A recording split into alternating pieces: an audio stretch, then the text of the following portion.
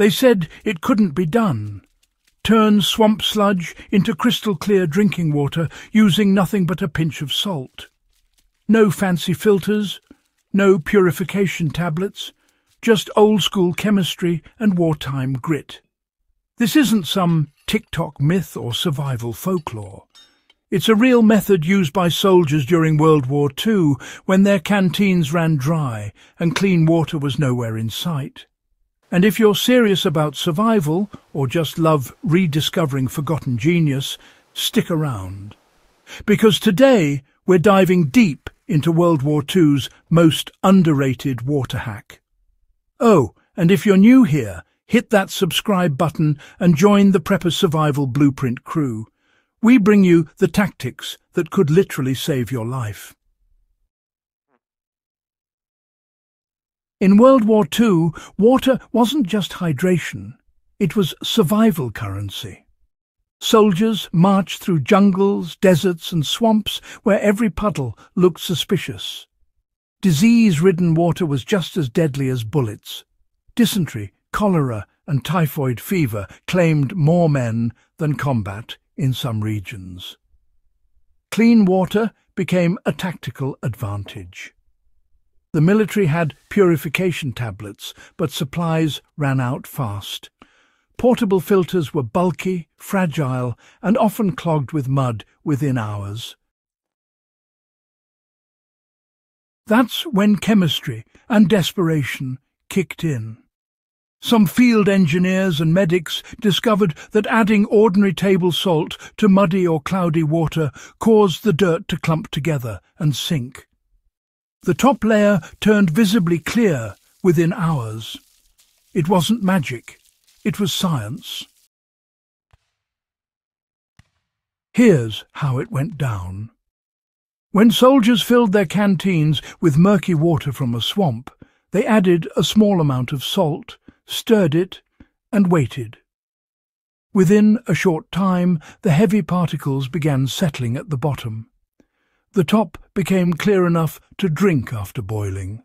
No filter, no fabric straining, just chemistry doing its quiet work. This trick didn't come from an official manual at first.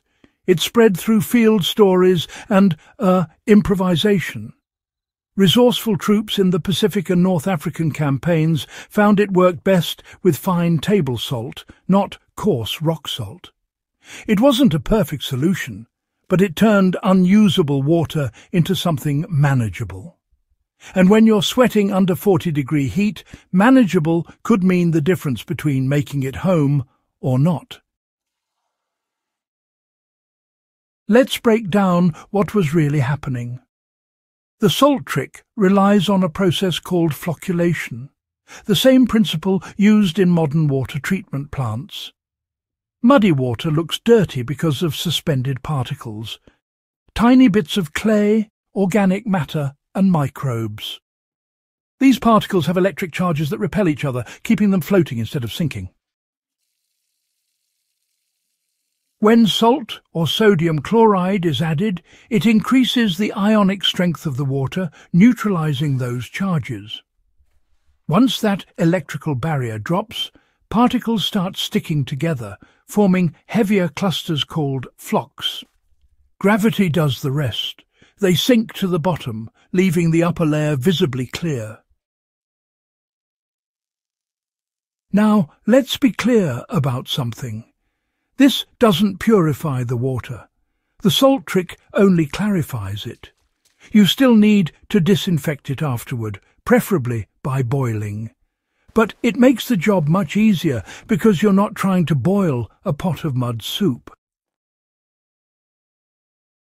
WWII was full of improvised science. Soldiers didn't have laboratory precision. They had tin cups, helmets and grit. They learned through necessity that salt wasn't just for rations. It could be used for cleaning wounds, preserving meat, and yes, clarifying swamp water. In field reports from Allied troops, some mentioned how they'd sweeten foul water by letting it settle with salt overnight. Others used a mix of salt and ash, but the salt-only trick was faster and less messy. It was a small piece of chemistry brilliance hidden in the mud of war. Think about it. A pinch of something every soldier carried for flavour became a survival tool.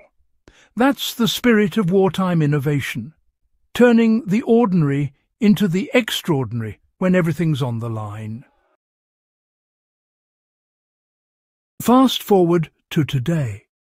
You might have a high-end water filter, UV sterilizer, or purification tablets in your bug-out bag.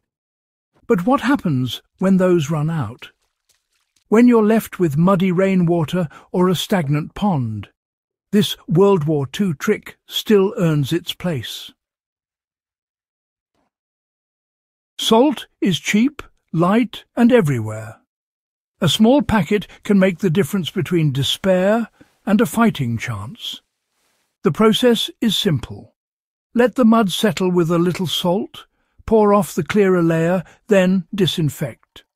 You can boil it, use iodine or solar sterilize it if you've got time and sunlight. The salt simply gives you a head start, a way to make dirty water manageable before purification. It's also a crucial mental shift, you know. Prepping isn't just about gear, it's about understanding principles. If you know how water behaves, you can adapt even when tools are gone. That's what separates the survivor from the stranded.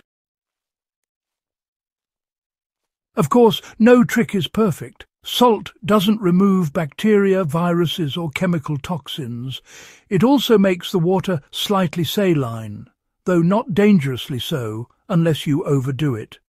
If you're using it often, be aware of sodium intake. Still, compared to dying of dehydration or dysentery, it's a small trade-off. Another key point: the settling time matters. Give it at least half an hour for light mud and longer for thick sediment. Patience here equals clarity.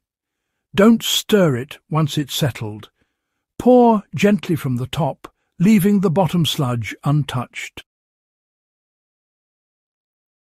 In a world where survival often means reliance on tech and gadgets, the salt trick reminds us that knowledge is the ultimate gear.